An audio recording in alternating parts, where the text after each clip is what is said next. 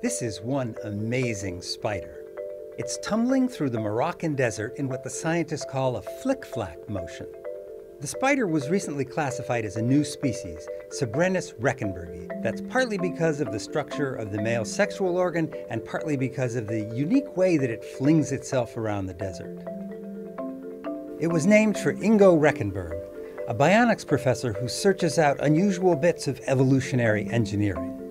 He found the spider and was so intrigued that he designed a robot to mimic its motion.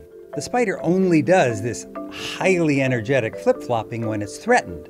And the reason is that the movement is so costly that if the spider does it too many times, it could exhaust itself and die. Since closely related species don't do the flip-flop motion, the question of how it evolved is an intriguing one. But let's be honest, the really big news here is simple. This is one amazing spider.